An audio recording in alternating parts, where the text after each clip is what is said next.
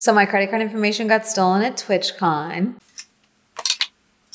That's it. That's my intro. Hey, I'm Amanda and you're watching Swell Entertainment. Today we were talking about TwitchCon Las Vegas 2023. Probably the last one that's going to be in Vegas, frankly. But I wasn't going to make this video. I wasn't going to. I know I say that, but I really wasn't. I had zero desire to. I just started streaming on Twitch, okay? I'm an affiliate. It's very fun. I'm having fun with it. And I fully was like, oh, I'm going to work on my Halloween costume and just talk about TwitchCon, take questions and then everyone that I spoke to was like, what do you mean you're not making a video? That's your thing. And this is going to be the only one in Vegas. You love doing a one and done. And I said, it's not the same thing. But then I said, fine. And so now I'm doing another one. And so clearly I just need to stop saying that I don't like doing more than one video on an event because no one's listening to me. But really quick, let me tell you about the sponsor for today's video, because if you want a super cool website, you have got to be using Squarespace. The platform that runs swellentertainment.com is back, and they want to help you build a website for whatever you may need. They have flexible website templates, and using Fluid Engine, they can customize anything you could possibly want. You can run email campaigns or update or start your online store, or you can even just make a place where you can have a portfolio of all of your social media posts or art in one spot. Grow your personal brand and get started on building a personal website today. Go to squarespace.com to get a 2-week free trial, and when you're ready to launch, go to squarespace.com/swellentertainment to get 10% off of your first purchase of a website or domain. There's like next to no B-roll. Zero, because there wasn't going to be a video. To make up for that, here is a wonderful video from Scootish for you. Hey, this is footage for Amanda's video about TwitchCon Las Vegas. I'm Scootish and I almost got her punched in the face. We'll talk more about that later. So TwitchCon was in Vegas. Typically, it's in San Diego, all right? I went last year for the first time to San Diego, and I had a very fun time at TwitchCon. Feel free to go check out my video on that from last year. I went as a non-streamer. I went as a member of the community. This year, I am an affiliate. I just started streaming on Twitch. I am working a little bit with Twitch on that. They were like, well, you have a channel, you don't stream, why not? I said, I don't know how. And they were like, we can help you. I said, cool. Anyways, now I'm an affiliate and I'm streaming on Twitch. So I had actually been planning on going to TwitchCon again this year, even without that, not even for a video, because I had a lot of fun last year. And it was actually like a really great way for me to meet people actually outside of VidCon, because VidCon, I don't know what it is. I don't know what's been going on there, but like a lot of the like long-term friends that I have now, I met last year at TwitchCon, you know, or we at least like kept talking more and we had like ways to talk more. And it was just fun last year. And so I was like, you know what, I'll go this for all fun. And now I'm streaming. So it's like, I kind of got to go. That being said, if I had waited literally 3 days to get registered for TwitchCon, I would not have been there. Not for any particular reason. Well, there is.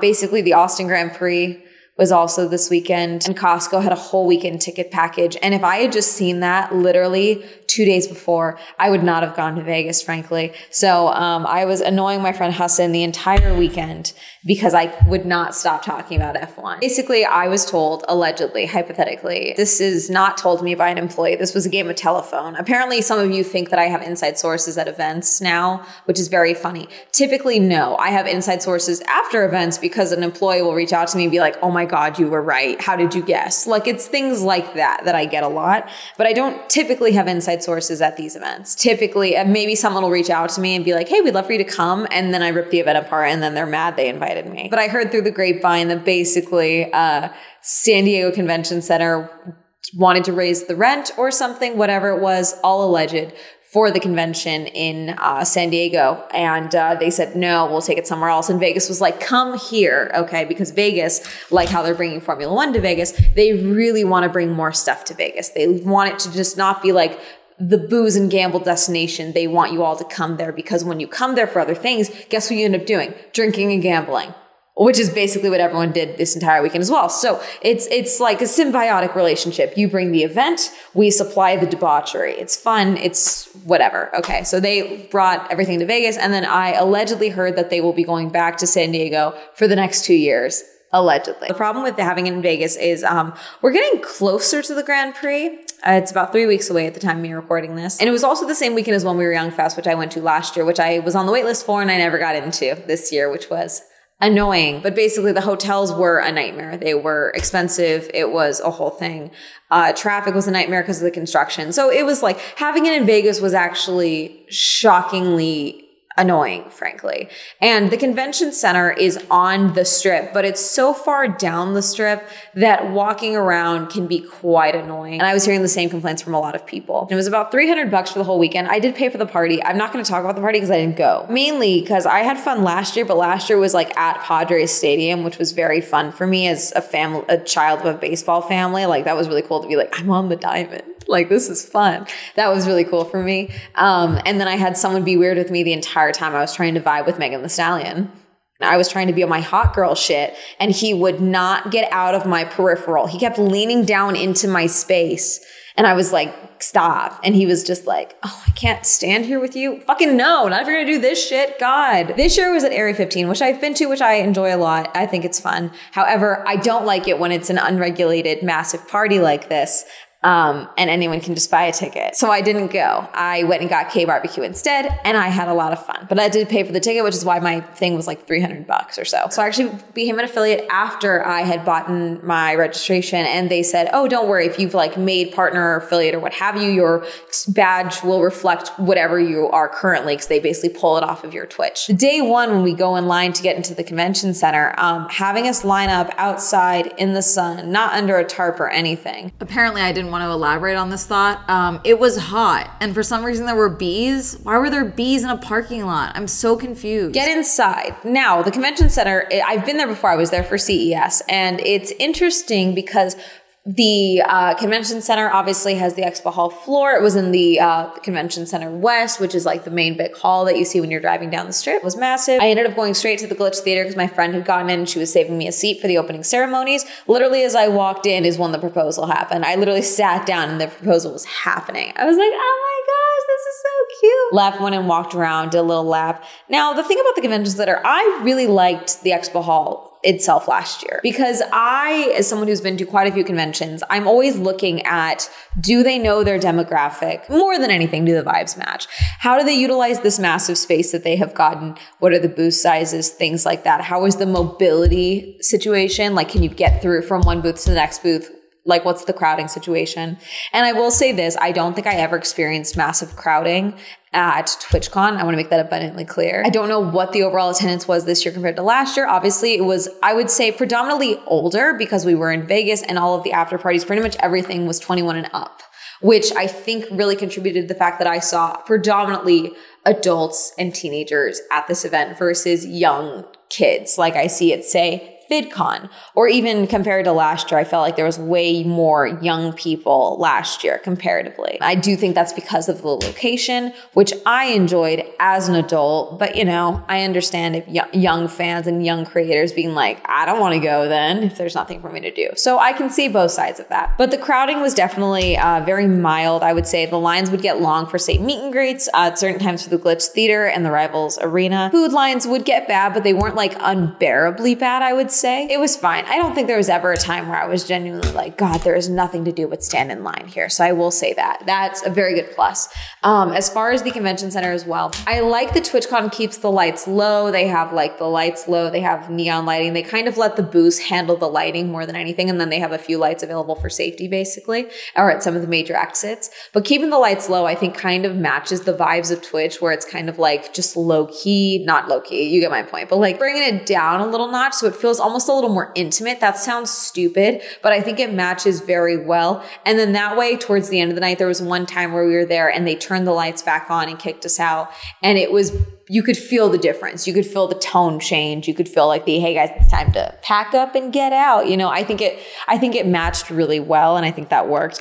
That being said, I feel like the convention center was much hollower this year, and I don't fully know how to express why it felt that way. I would like to make a joke about how it's because they had no foam pits, but I don't think that's really it. Last year, comparatively, the meet and greets and the Artist Alley was in kind of across the way, a separate big, almost outdoor / greenhouse room at San Diego.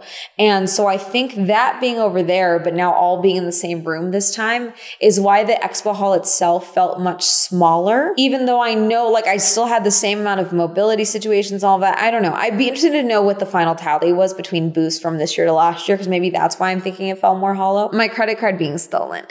We're not quite sure how it happened. happened. So basically it was my business card that got skimmed at some point. And we know it was skimmed or copied or something because I had the card with me. I still have the card. I never lost the card. So it had to have been at some point when I used it or when I was out and about in Vegas. Now, this has never happened to me in Vegas. Typically, it happens to me in San Diego, frankly. It never happens to me in Vegas. But I assume that at some point my card was skimmed and luckily my bank was very on top of it. First thing Sunday morning, I just woke up. We'd been out late the night before for the party. We'll talk more about that in a second. We just know that when I called them, they said, okay, you are in Vegas currently, correct? And I said, yes. They said, okay, so you're not in Canada and you're not in Mexico trying to buy train tickets. No, I'm not. Definitely not. And luckily the combined totals were like $75 in total, but they were test purchases, we're fairly certain. So luckily we caught it. It's all handed, but my credit card information was stolen at TwitchCon. Yeah. And then when I posted it, everyone was like, this is on brand for you. And I hate that that's correct. Anyways, back to the convention itself. The thing about Vegas is there's a lot to do, but there's a lot to do if you're over 21. So for me, it's fun. For a few of my mutuals are like 20, like literally a couple of months away. So it was like a little annoying for them. As you guys know, I don't drink. And so like, I love the food scene in Vegas. I really do. I like the ability to go and do stuff in Vegas. Gambling, I fooled around a little bit this trip because everyone else was. And I was like, yeah, this will be fun. We'll go gamble. I shouldn't say I only lost. I lost $600 in total. But some people I spoke to lost upwards of like $5,000. So you know what? I'm counting that as a win. Saturday night was the night of a lot of stuff going on. So the convention center, I was there pretty much all day, walking around a lot more. Into a panel or two that evening. The panels are all upstairs, separated. I didn't go to a ton of panels, frankly, but we went to like the drag show and things like that were on the main Glitch Theater stage and all of that. Me and Hassan left because I got invited to a non-gaming streamers invite at Resorts World, like meetup basically. Hassan wanted to come because he doesn't stream all that often. He wanted to meet more other non-gaming streamers, even though he does game. He wanted to like meet up some more people and stuff. So he came with me to Resorts World. While we were at Resorts World, Hassan gets a frantic phone call. Also, before we talk about this, we're going to talk about some sensitive topics really quickly. So be warned, trigger warning, all of that. Get a frantic phone call, all right? Making sure that we are not in the convention center. And if we are in the convention center, you need to leave immediately. We were at Resorts World. We were like, no, we're at like a meetup. What's going on? Basically, allegedly, the rumor that was going around was that Too Mad, who is, how do you describe him? A troll? A creator troll? I don't know. As someone who just has a bit and keeps doing it, keeps doing a variety of bits, inflammatory on purpose, that type of thing. The rumor is that he was posting that he was going to come to TwitchCon, on his way to TwitchCon with some pew-pews, with some water toys. I'm using other words to describe what I think you know what I mean. And that everyone needed to leave. Allegedly, the police were called, all of that, but I had not seen that. So I was already off the site when this had happened. But people were telling me, and the cops had already been there because it's a convention. They're directing the flow of traffic. So I have no idea if maybe that's where that rumor got a little more like, ooh, it's real, it's happening. But people were panicking. A bunch of people messaged us. We're making sure that we were leaving. We checked in with a couple of people to make sure that they were leaving. Because at the end of the day, at events like this, I've talked about this a lot. When you hear about something, you might as well treat it as it's true in the moment to be safe, okay? Because you don't have time to be worried about it potentially being a hoax. It's just safer for everyone involved to treat it as a legitimate threat, even if you don't think that anything will really come out of it. That's a weird way of for me to phrase that. But basically in the moment, we just had to treat it like it was true. And, you know, I frankly, in the moment, I was like, I don't know how true that is. So I was trying to find if there was anything that indicated that it had been posted, but it was basically this fucked up game of telephone at that point. And I was messaging people. I was like, hey, like,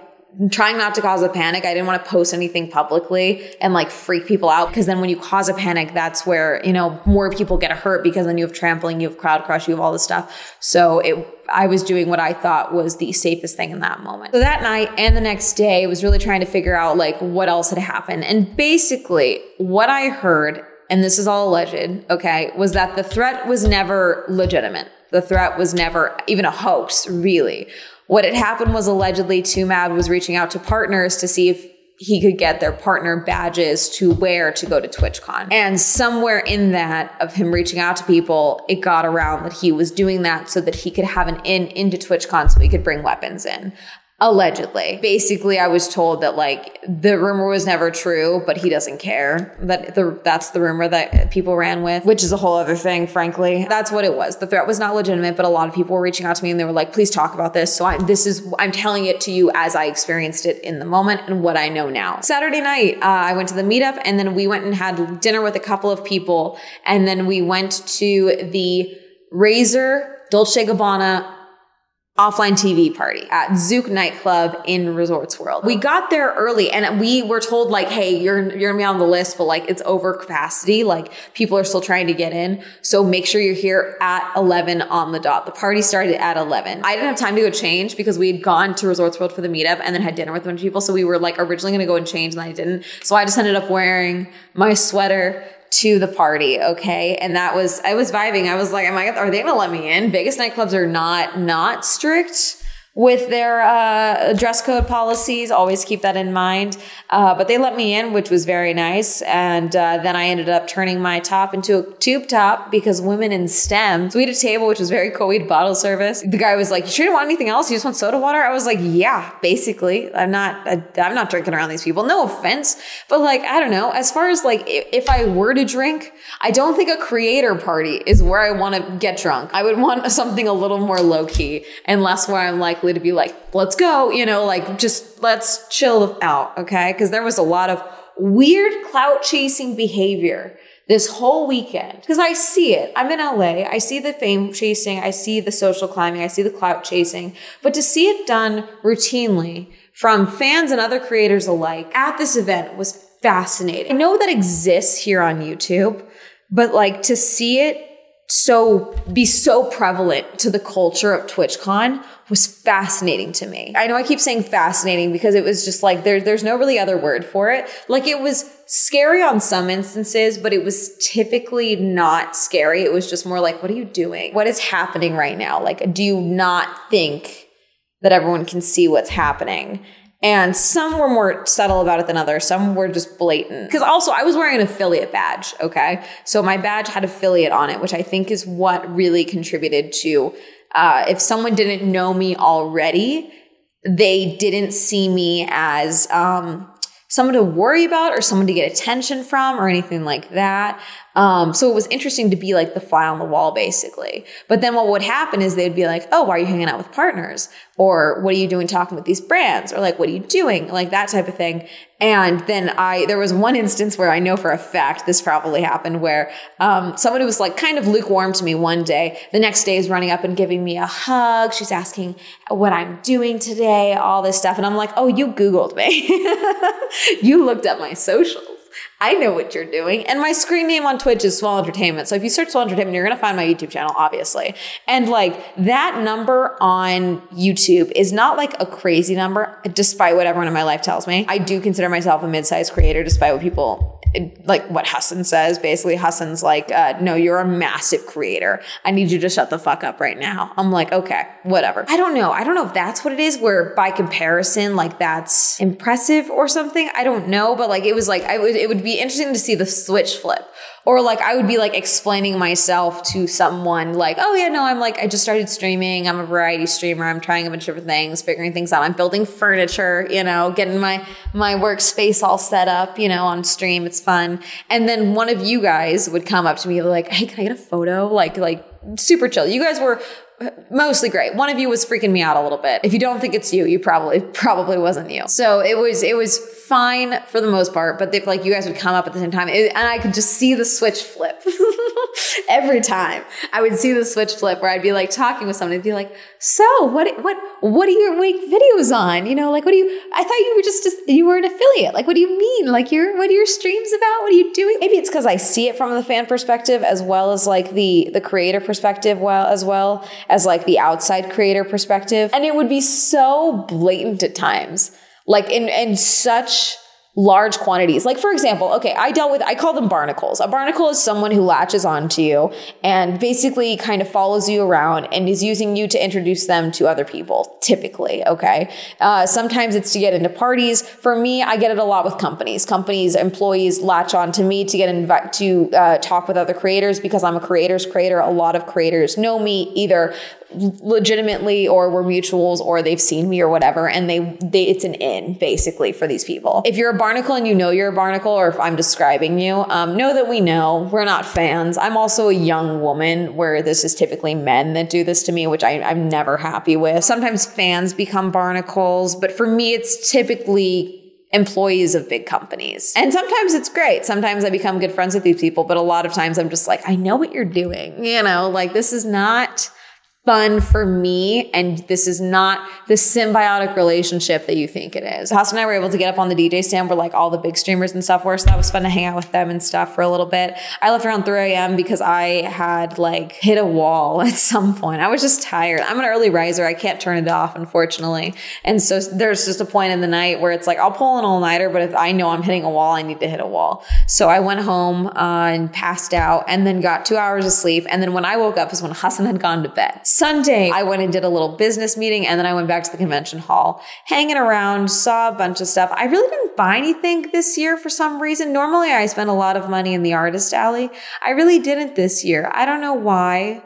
There were things that I liked, but there was nothing where I was like foaming at the mouth for. Oh yeah, I should explain the me nearly getting punched in the face because of Scootish. So basically, Saturday night I had gone to the Arab streamers panel, okay, with Hassan, and the next day we were walking around and we saw Denims like standing and hanging out. I was like, oh, there's Denims. Like, oh yeah, like just like, oh, like there she is. Like it was just like a hello. I'm sure I said it in a way that was like a parasocial simping way. I think that might have been what it was, because Scootish was like, oh yeah, Denims, and then walks away to go up to her. And I just assumed that he was going to say hi. And we were like with a group. And then all of a sudden he's like whispering in her ear and pointing at me. I was like, what? And he was like, I just told her that you've been talking mad shit about her. And he thinks it's the funniest shit ever. And I, who already think that everyone hates me and finds me incredibly annoying, was like, what the fuck did you just do? We had met, we think, at Creator Clash briefly, but we don't talk. We don't know each other. And so she's like reading my badge, like, oh yeah, what's the deal? Swell Entertainment or something. Like she didn't even say my name right, which is kind of funny on my badge. And then I was like, we don't know each other. And he was like, are you serious? I was like, yeah, no, we don't know each other. But like there was this moment, she was never going to actually punch me in the face, I don't think. But in my anxiety riddled brain, I was like, I'm going to get into a fight with Denims right now. It was fine. She came over later while we were all sitting and like I explained what he had done and we were like talking. He was like, I fully thought you two knew each other and I thought this would be this super funny thing. And I was like, I get it, but also fuck.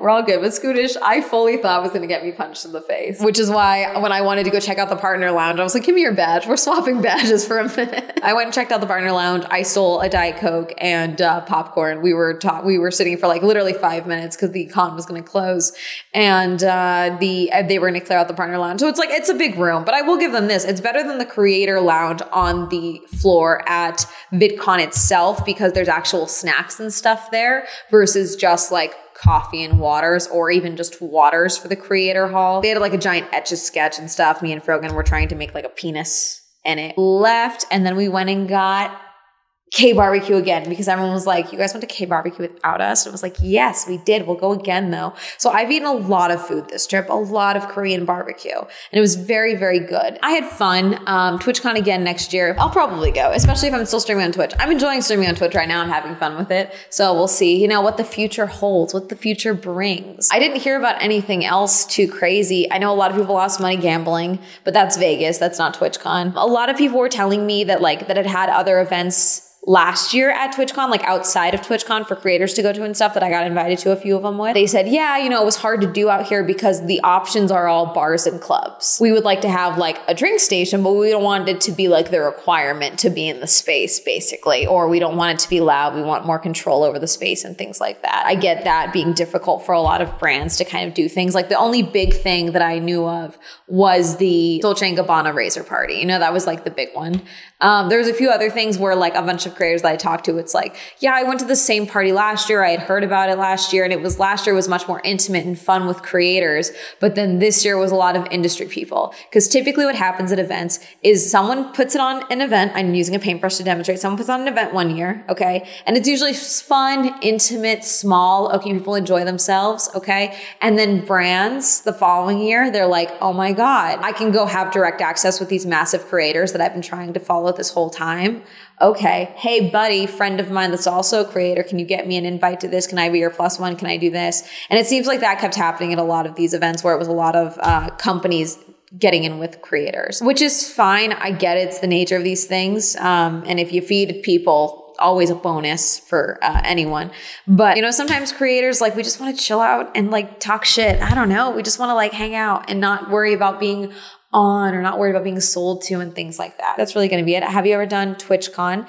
Will you go to TwitchCon if it goes back to San Diego? Do you think it'll stay in Vegas and I'm completely off in my information? Do you think that the person who stole my credit card information was buying a train ticket or 2 train tickets? Do you think that they were going to just go for food? Like, what do we think they were like leaving the country for? You know, like, what do you think the vibes were? Because I've had stuff like get hacked and stolen and stuff before, and they never get fun stuff.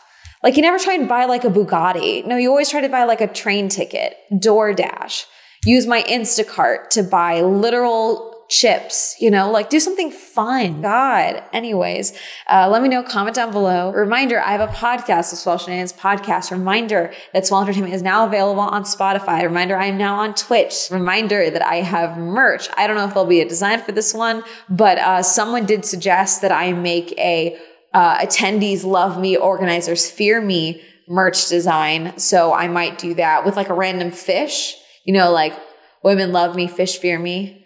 Just have a fish with like a ticket. Can we do that? That would be fun. Like a fish holding a ticket. That would be fun. I think that might be that. I might do that. Fourth Wall now has sweaters. So I have a big whole plan for like sweaters. I think it'll be fun. Shout out to my patrons. Thank you so much for supporting me on Patreon. If you also support my Patreon, listen down below. Like to my on social media. That'll be all up here. And that's going to have a lovely day. Goodbye.